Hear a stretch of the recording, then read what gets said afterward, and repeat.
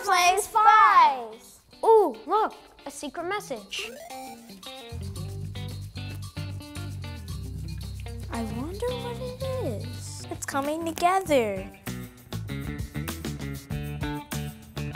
I see something appearing.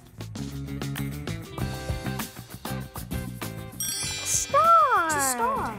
Cool message. We're gonna show you how to make a secret message so you can play spy too. Watch this.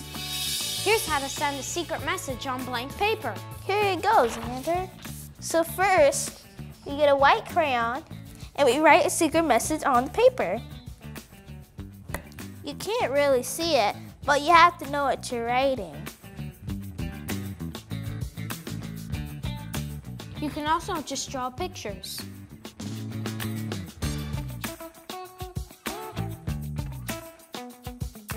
It's a little tricky to see what you're drawing sometimes. There you go.